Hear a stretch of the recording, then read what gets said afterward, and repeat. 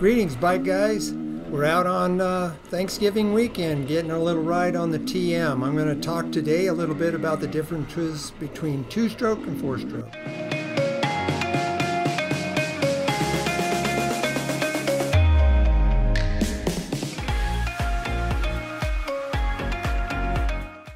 Bike guys, we got out on the trail on Thanksgiving weekend. It's cold where we're at, and we had a little snow a couple weeks ago, so it put some moisture into the ground, although it didn't do much for the rocks. The rocks are still there. In fact, I think they've grown some since the last time we were down here riding. But you'll see as we go along, it's still got a few dry spots. That's the nature of this area. And when you're riding on ridges and that, the moisture doesn't seem to stay long. The wind dries things out pretty quickly. But we got out on the, I'm riding the TM EN300 two-stroke, and then Chris is riding a new SWM RS500, and our friend Matt is riding an RMX Suzuki. I think it's like a 96 or something like that.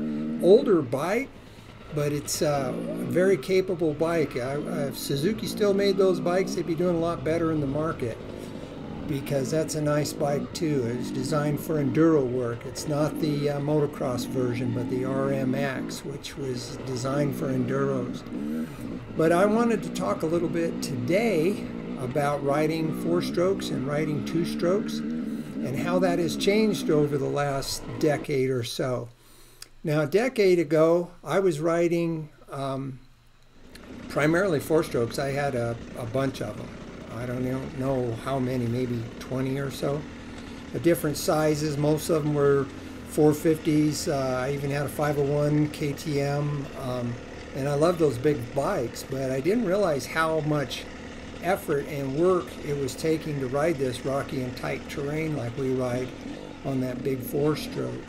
And then a few years ago, I purchased a Beta 250 two-stroke, the race edition, the factory edition model, and I gained a whole new respect and appreciation for the two-strokes. And then after riding that for a couple of years, I ended up on the TMs, which I'm thoroughly enjoying. And I'm finding that all these modern enduro type two-strokes are so different. A decade ago, when I was riding two strokes and that, they were pipey and hard to ride, and it was nice to have the light weight and everything like that, but it seemed like they were light switches on the throttle. You either had too much power or not enough. And now these modern, particularly the 300s, have got so much torque, and they're have a nice linear power to them, and it makes it really easy to stay up right where you need to be, so you're not spinning the tires. You can control going up these hills or riding over these rocks and things like that very well. And you know, the difference of what they've done with these things, with the new styles of power valves and everything like that, they've got these motors where they just have such a nice smooth power band.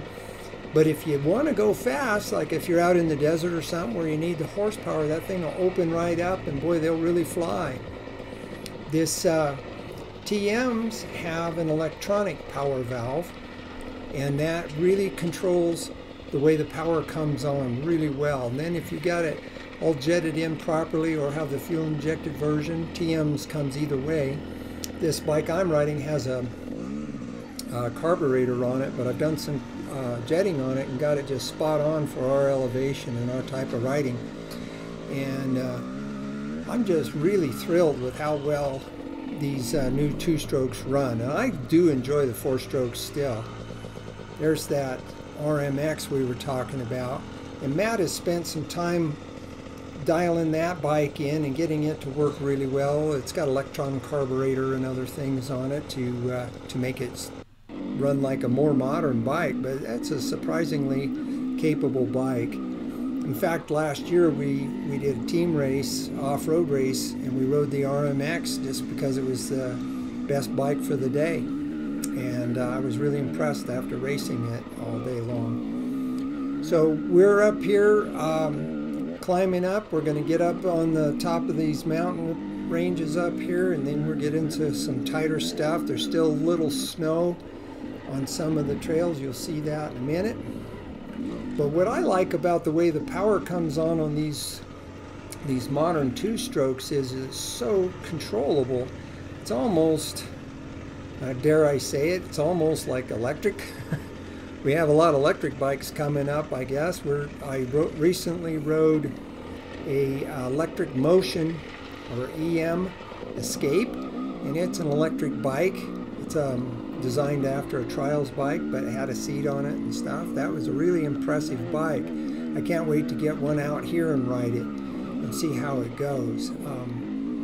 But going back to the two-stroke, when you have the things carbureted correctly, they run smoothly and they'll just pull along without spinning the tire. You can stay on your line really well, but you always have that burst of power when you need it. If you come through a G-out or a big ditch or something like that, you have all the power that you can hang on to, that's for sure. But I've found that this modern two-stroke has really made it easy for me to get around and ride through this gnarly stuff that we were riding that particular day. And it almost makes it like a cheater bike to me, because I don't have to hang on to it near as hard as I did my 450s and those big four-strokes. And well, they'll still look down pretty good. They just seem like they're a lot more work to ride. And here I just feel like I'm just gliding along and just letting the motor do the work, let the suspension take up the bumps and stuff, and I just get to go along for the ride. So I'm thoroughly enjoying it, and I would recommend, if you haven't had a chance to get out on one of these modern two-strokes, a Beta, a Sherco, a TM, or KTM, Husqvarna, they're all making good two-strokes now. And there's differences between them for sure. Some are more suited to others and that sort of thing, but we've had a really good time getting out and seeing what the countryside looks like. We're riding, it's about 45 to 50 degrees here, so it was pretty cool. When you got into the shadows and that, some of the places were a little slippery, being frozen ground and that sort of thing. But if you're listening, you can hear that motor. It's just keeping good traction and rolling along. And I just really do encourage you, if you haven't had a chance to ride a modern two-stroke, you really ought to give it another go. And I'm going to sign off here and let you watch the rest of this video. And we look forward to hearing from you guys in the comments. And give us a like on the like button and subscribe. We'll talk to you soon. Bike Guys, over and out.